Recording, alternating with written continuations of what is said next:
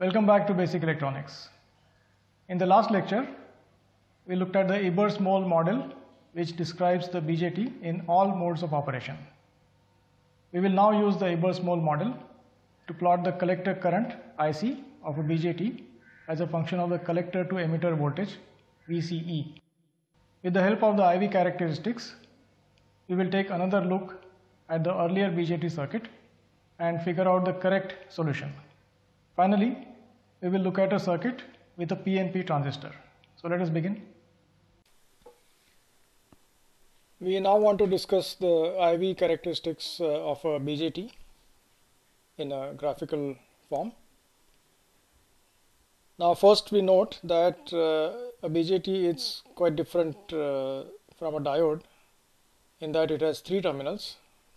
For a diode we had only two terminals, so there was exactly one current and one voltage to talk about, and therefore the entire diode behavior could be captured with just one plot, the current versus voltage. That is not the case for a BJT. We can look at several different things, and here are some of these. IC versus VCB. So this current IC versus this voltage VCB for different values of IE, IE1, IE2 and so on. Or we can plot IC versus VCE, IC as a function of VCE for different values of VBE, VBE1, VBE2 and so on. Or we can plot IC versus VCE, IC versus VCE for different values of the base current. And of course there are some other ways of plotting the characteristics as well. So the IV relationship for a BJT is not a single curve but a family of curves or characteristics. And we will look at the IC versus VCE curves or characteristics for different IB values, because we will find these very useful in understanding amplifier biasing.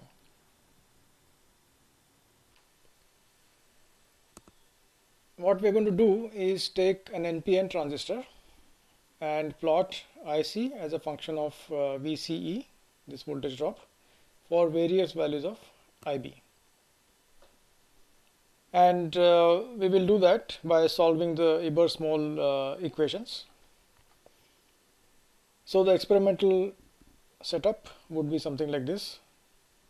A voltage source is connected between collector and emitter. Its value is VCE. So this is going to be our x-axis variable. The collector current IC is going to be our y-axis variable. So we're going to plot IC as a function of VCE.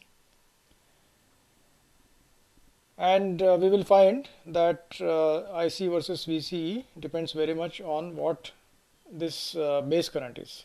So therefore for a given base current, let's say 10 microamps, we are going to get one of these curves, IC versus VCE.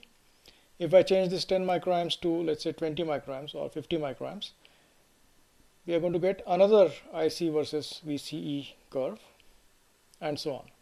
So therefore the IV characteristics of a BJT, like we said in the last slide, is not one single curve but a family of curves, and that is the complete picture that we want to see.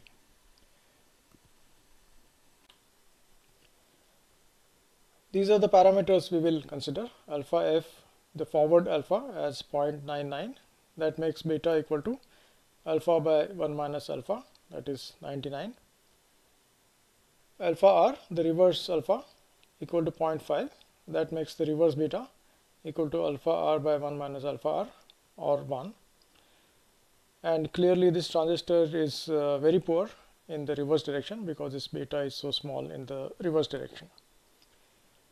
And these are the saturation currents, IES 10 raised to minus 14 ampere and ICS 2 times 10 raised to minus 14 amperes. First, let us replace the transistor with the Ebers-Moll model like that.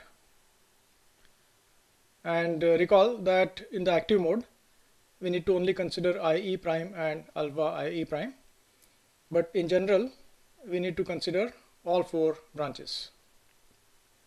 Okay, what we want to do is to get IC as a function of VCE for a fixed value of IB, that is 10 microamperes.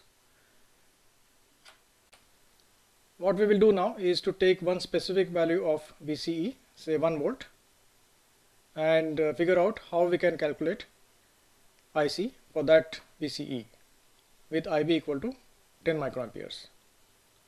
So for convenience, let us take the emitter node as the reference node. So that means VE is 0 volts and VC, the collector voltage, would then be 1 volt because we have taken VCE equal to 1 volt, and we don't know what VB is going to be. So what we need to do is to solve the Ebers-Moll equations for VB, and once we know VB, we know this difference VBE, we also know this difference VBC, and once we know these two voltages, we can find IE prime given by that equation, we can find IC prime, and once we know that, we can find all other quantities. For example, IE is going to be IE prime minus alpha R IC prime, and so on. So we need to get an equation in terms of VB, and what is that equation? That equation is given by IB equal to 10 microamperes. What is IB? IB is equal to IE prime plus IC prime minus alpha F IE prime minus alpha R IC prime, and IE prime and IC prime essentially are functions of VB, because VBE here is VB minus VE. VE is known, 0 volts. VBC is equal to VB minus VC. VC is known, 1 volt, and therefore IE prime and IC prime can be written in terms of VB. So that is the equation we need to solve for VB, and you can see that it's going to be a non-linear equation because we have exponential terms over here. So we need to use some iterative method to obtain VB. So by solving this equation, that is IB equal to 10 microamperes for VCE equal to 1 volt, we are going to find one value of the collector current, and then we repeat this exercise for other values of VCE, and that is how we are going to plot IC as a function of VCE. And here are the results that we obtain. This axis is VCE, this is VCE equal to 0, this is VCE equal to 2 volts. This curve here is VBE, that means the voltage across the base emitter diode. This curve is VBC, the voltage across the base collector diode. This current is IC prime, this current here, and the solid line here is IC, the terminal current, and the dashed line is IE prime, this current here. Let us look at the various quantities of interest at a specific value of VCE, say VCE equal to 1 volt, and let us start with the junction voltages. Here is VBC, and for VCE equal to 1 volt, VBC is about minus 0.3 volts. That means the base collector diode is under reverse bias, and that means IC prime is very small, nearly 0, and therefore this branch is like an open circuit, and so is this branch. And if we look at the IC prime plot, we see that IC prime is 0 at VC equal to 1 volt.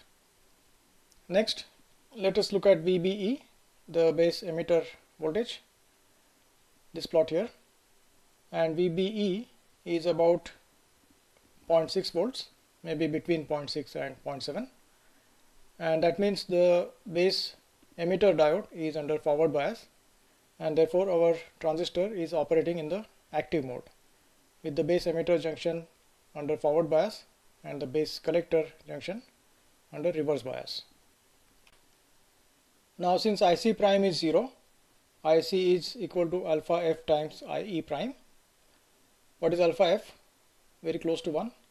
Is 0.99 for this transistor. So IC is nearly equal to IE prime. And that is what we see over here. IC and IE prime are nearly equal. Okay. Now since we know that the transistor is operating in the active mode, we also know that IC can be written as beta times IB. And what is beta? Beta is 99. So IC is expected to be 99 times IB, or 99 times 10 microamperes, that is 990 microamperes, that is nearly 1 milliamp. And that is what we observe over here. IC is about 1 milliamp. Let us summarize the situation for VCE equal to 1 volt. We have about 0.7 volts appearing across D1, and the rest of the voltage, that is 1 volt minus 0.7 volts, about 0.3 volts, appears across the base collector junction. And since this end is positive compared to this one, the base collector diode is not conducting. Alright, what we will do now is consider another value of VCE, namely VCE equal to 2 volts. For this voltage, we notice that our base emitter voltage has not really changed. We can't really tell the difference. And the entire difference, that is 2 volts minus 1 volt equal to 1 volt, has appeared in BBC. This was minus 0.3 volts and this is about minus 1.3 volts. So the base collector junction continues to be under reverse bias. The transistor continues to be in active mode.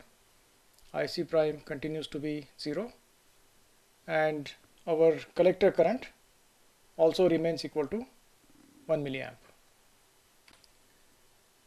So all that has happened as we go from VCE equal to 1 volt to VCE equal to 2 volts is that an additional reverse bias of 1 volt has now appeared across this base collector diode.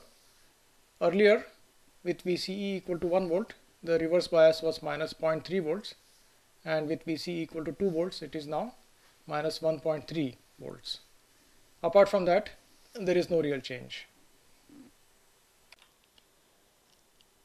Let us now look at what happens when we change VCE in the other direction, let's say from 1 volt to 0.5 volts. And let's start looking at the diode voltages first. Now VBE has not really changed. It has remained at about 0.7 volts. VBC has changed from minus 0.3 volts to about 0.2 volts. So the entire change in VCE has actually got reflected in VBC. And IC prime continues to be small. Note that VBC has now become slightly positive, but it is not large enough to make IC prime substantially or significantly large, and that is why on this scale IC prime is still looking like 0. So the transistor continues to be in the active mode and IC continues to be about 1 milliamp, that is beta times IB. At about 0.2 volts, somewhere here,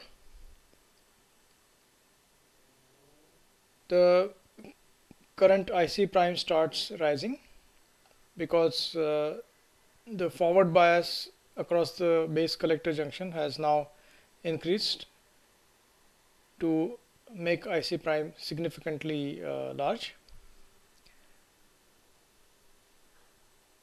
Apart from that, there is also a slight reduction in VBE as we see over there. And because IC is alpha f IE prime minus IC prime, this current is now decreasing because VBE prime is going down a little bit, and this current is increasing there.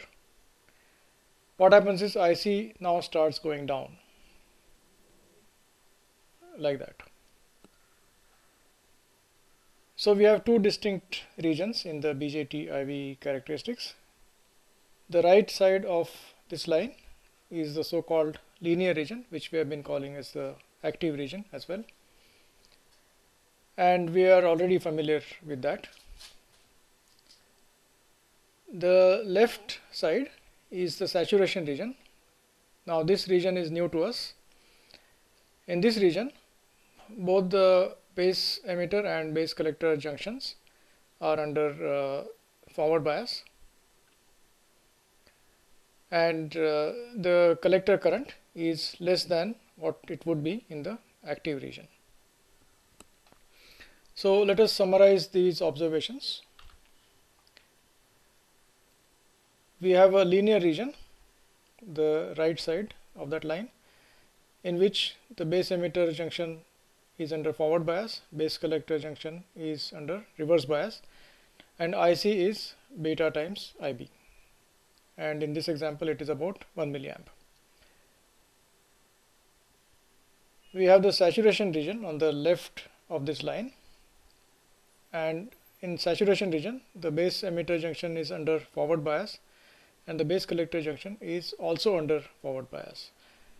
And in this region, IC is less than beta times IB, as we can see over here.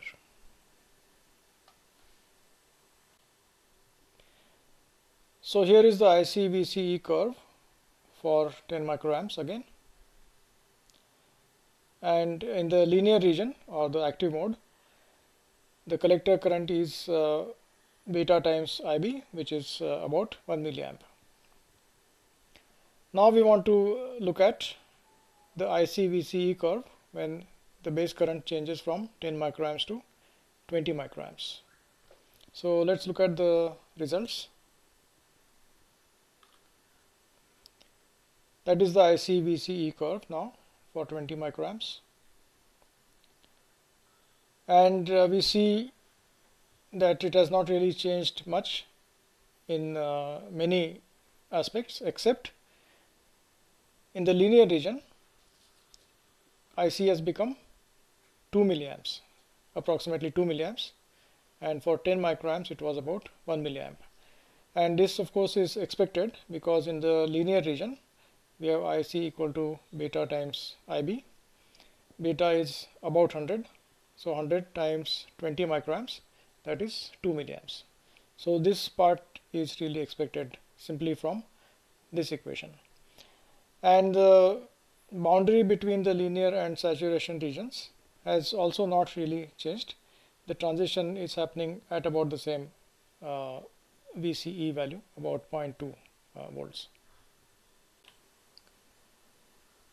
So as we go from IB equal to 10 microamps to IB equal to 20 microamps, there is a large change in IC from 1 milliamp to 2 milliamps. That's a factor of 2.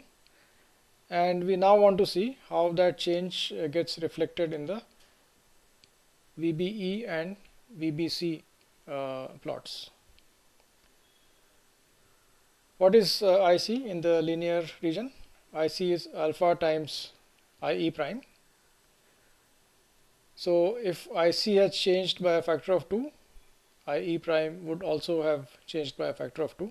So let us look at the equation for IE prime now.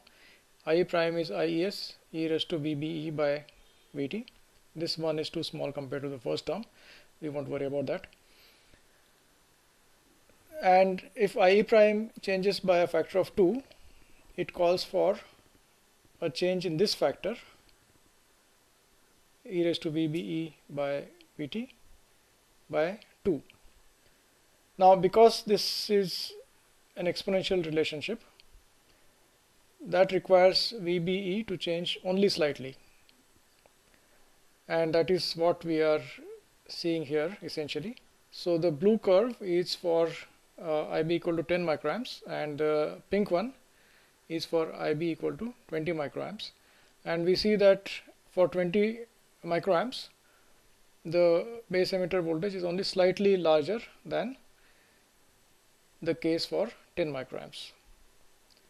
And because these two voltages must add up to VCE, that change is also reflected in VBC.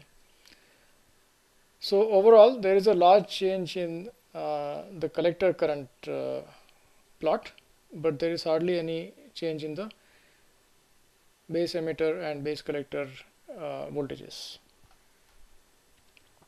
as we change IB from 10 microamps to 20 microamps. And based on this experience, we can now predict what is going to happen for some other value of IB. For example, if IB is made 5 microamps instead of 10, IC is going to be 0.5 milliamp. Because we are changing IB by a factor of 2, IC will also change by a factor of 2 because of this proportionality here. And then we will get a curve, IC-VCE curve, which looks like this. And we don't really need to do that calculation. Similarly, if IB is 15 microamps, that is between these two values, IC would then look like that. And all of these curves will cross over from linear to saturation regions at about VCE equal to 0.2 volts. Let us now revisit this circuit that we have looked at before. And if you remember, when RB was changed from 100K to 10K, we found that active mode was not possible anymore. And now, having studied the IC-VCE characteristics, we would be able to explain what happens. So we are now in a position to explain what happens when RB is decreased from 100K to 10K. So what we will do is we will plot IC versus VCE for two values of IB, 100K and 10K. And as we have seen earlier, if we take this voltage as approximately 0.7 volts, then RB times IB is 2 volts minus 0.7, so that is 1.3. So IB is 1.3 by 100K or 1.3 by 10K, depending on the value of RB. And let us now look at the IC-VCE characteristics for these two base currents. So here is IB equal to 13 microamp, which corresponds to RB equal to 100K. And what would be the collector current here in the linear region? That would be 13 microamps multiplied by beta. That is 1.3 milliamps, and that is exactly what this is. When we change RB from 100K to 10K, our base current goes up by a factor of 10, and it now becomes 130 microamps. And now the collector current in the linear region is 130 microamps times 100 or 13 milliamps. So this collector current is now 13 milliamps.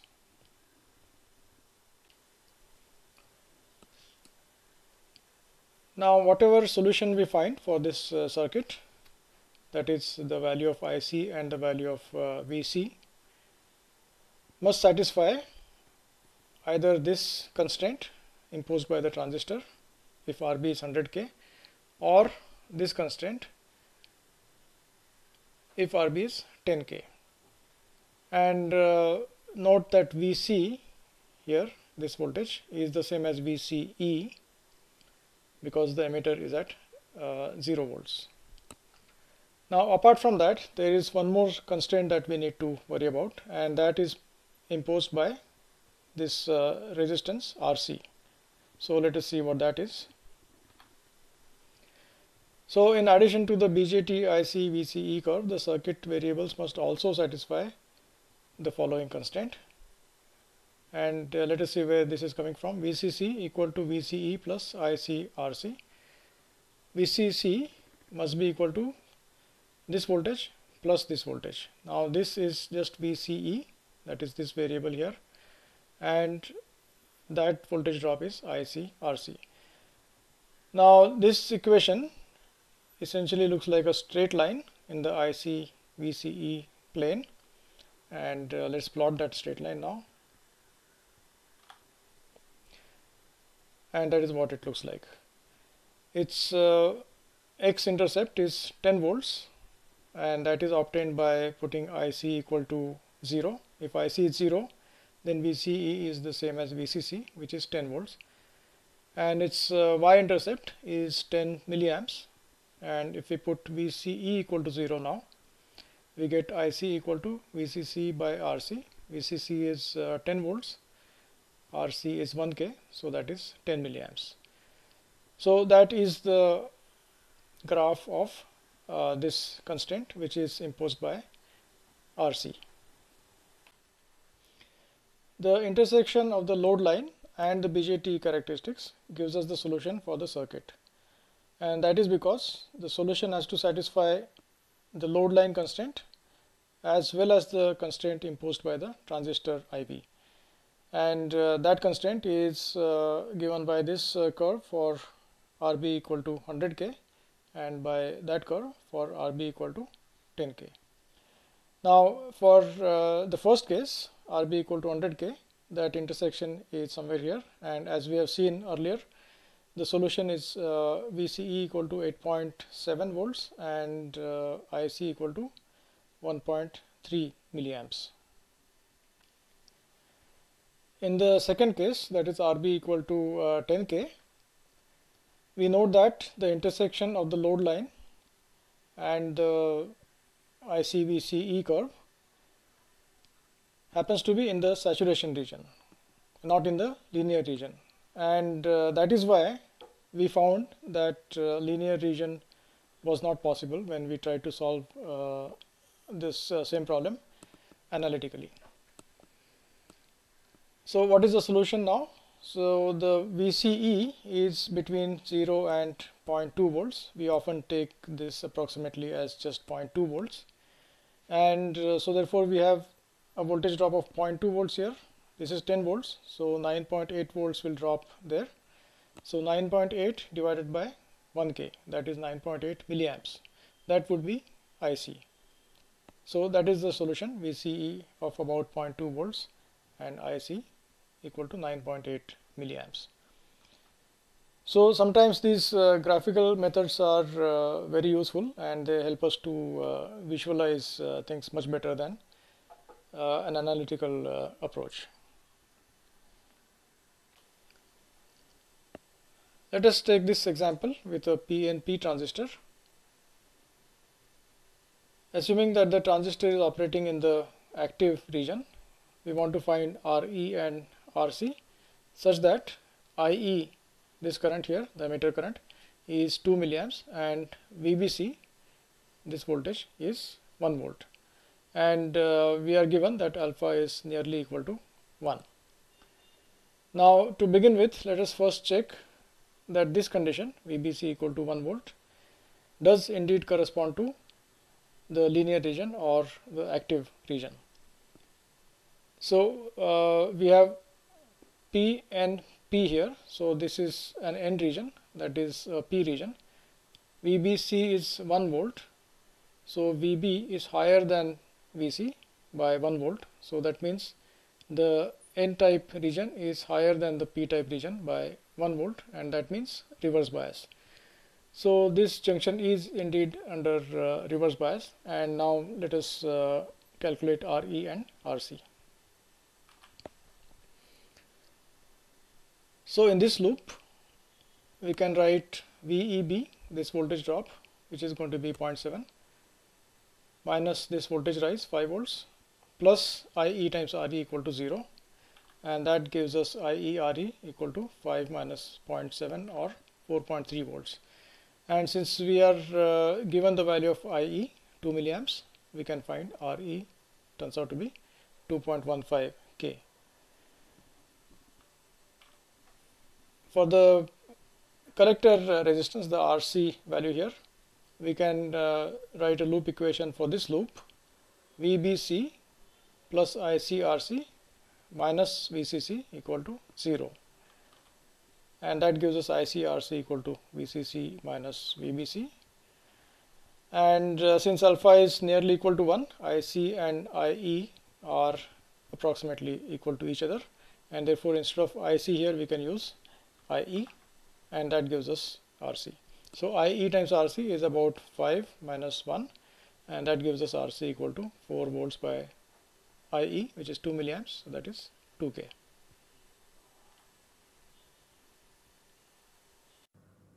In conclusion, we have seen how to represent the behavior of a BJT with the help of IV curves. We have used the IV characteristics to obtain a graphical solution of the BJT circuit considered earlier. We have also taken up a circuit with a PNP transistor and seen that it can be analyzed in much the same manner as an NPN transistor. Having looked at BJT basics, we will now start looking at an important topic, namely amplification. That is all for now. See you later.